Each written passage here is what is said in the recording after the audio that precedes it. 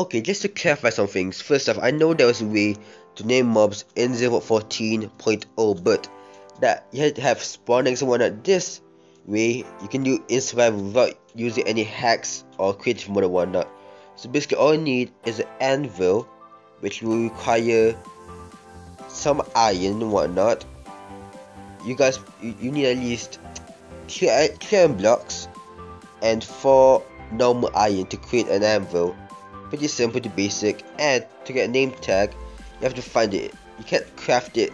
It's naturally found all over the world, in chests and whatnot, in dungeons, in jungle temples and whatnot. So you have to really search hard to get a name tag, but when you find one, it's really worth it. So what I'm gonna do is first get an anvil and open it, and then put your name tag in.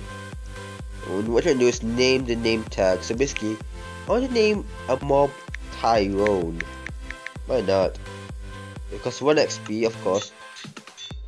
Then you got, oh wait, I forgot. I'm in creative mode. Give me a second. Oh, never mind. I keep forgetting that there is now an inventory for creative. So let's get a Tyrone name tag. Let's go to my one to name Tyrone. Let's get a cow. Why not? Hey cow, want we name Tyrone? No one cares.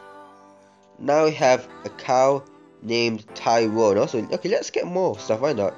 Let's get another cow and let's name him. Let's name him one of my favorite TV shows, Doctor Who. Yeah, I don't know if you guys know what Doctor Who is. It's kind of a complicated story, basically.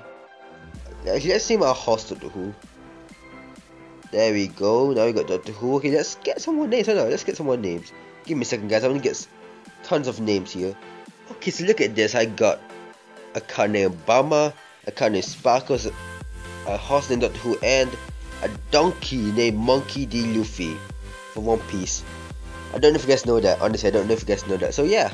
Wait, where's Tyrone? Is that Tyrone? Tyrone. Wait, where's Tyrone? There, he's gone. Wait, is that Tyrone? Move, I can't see. Screw it. So that's how you name mobs in MCPE 0.15.0. You can name any mob you want. You can name a ghast. Wait, actually I got a great idea actually. You know, okay, let's one get out. I want to see this actually. You can name any mob SPE as long as you have a name tag. Okay, let's name Monkey Luffy. Move. Oh, stop.